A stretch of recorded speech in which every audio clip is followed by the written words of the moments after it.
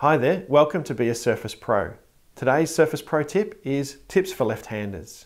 One of the great things about using the Surface Pro pen is that when you rest your hand on the screen, Windows ignores your palm and only listens to the pen.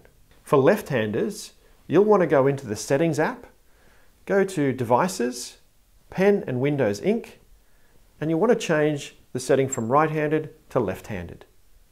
That setting changes the inbuilt Windows 10 palm rejection from the right-hand side of the pen to the left-hand side of the pen.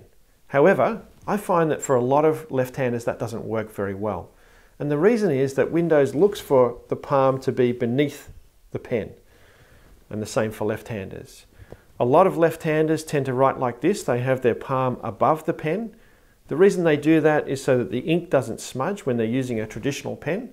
Not something we need to worry about with the Surface, but because it's a habit, there's another setting that you might need to turn on.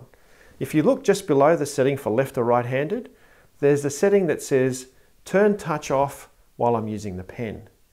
And if you toggle that option, that means that whenever the pen is in range of the screen, touch will be turned off altogether. That setting will eliminate accidental touches for most left-handers.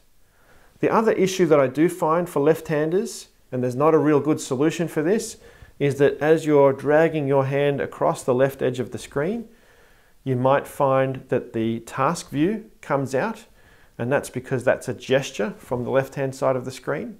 Unfortunately for left-handers, you'll just have to watch that one and try and avoid it. But if you change those two settings, you'll have a much better experience as a left-handed pen user. If you found this tip helpful, remember to give us that left-handed thumbs up and subscribe to our videos for more Surface Pro tips.